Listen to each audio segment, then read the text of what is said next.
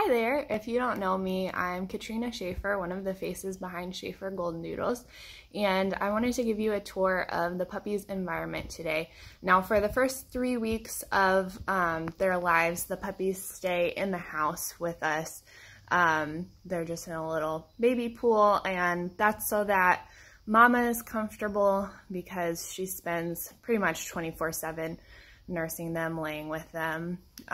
It's also for the puppies' sake because our home is a temperature controlled environment with not any fluctuation in temperature, and they are not able to regulate their body heat yet at that point. And it's also easier for us because when they're really young, we are weighing them all the time, changing out their bedding and all of that good stuff. So for the first 3 weeks, they're inside, but what we noticed was that once they can walk, they have a natural urge to go to the bathroom away from where they're sleeping. So we really want to take that opportunity and give them early potty training from the earliest week possible that they have that urge. And also we noticed that they want to have a lot of space and they want to start playing when they're able to really walk around.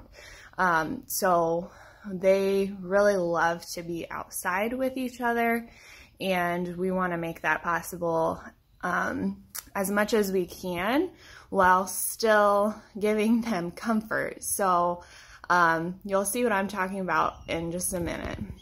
So this shed is right outside our house. I literally just walked out of our sunroom and ta-da! Here is our doggy house.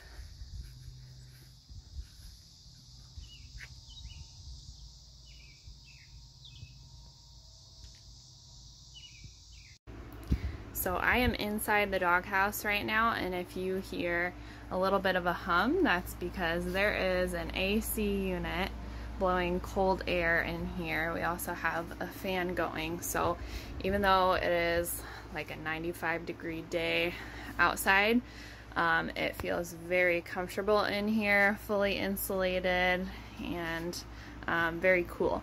So this is the puppy area over here.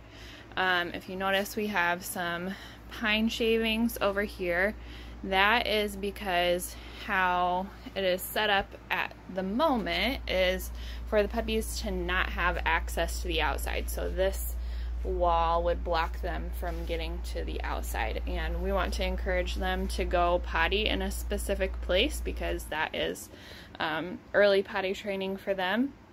So the pine shavings are supposed to attract them to going potty over there. And then when we want the puppies to have access to the outside, all we have to do is push this wall right here back so that it's flush with our doghouse wall.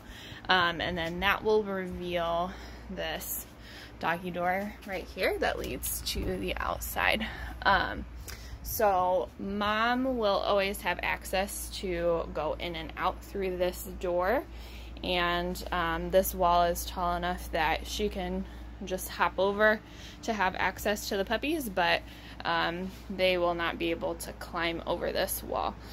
So we can control when the puppies are outside and when they're inside, and even when this wall is flush with the back wall over here, they still have the choice then, if they have access to the outside, they can come back inside to be in the AC if it gets too hot outside. So a lot of opportunity for them to be comfortable and to have the choice where they would like to be. And last thing I want to show off in here is our Hall of Fame. This is our dogs from the April 2020 litter. We put their pictures up over here. Well, thank you so much for going on my tour with me, and last thing I have to add is that my husband Trevor is amazing, and he made that doggy house possible. He ran the power out to the shed and installed the AC unit and all the insulation and everything. I just did some of the decorating. He did all the dirty work, and it's going to be an awesome place for our puppies thanks to him. So shout out to him, and thanks for joining me. Bye.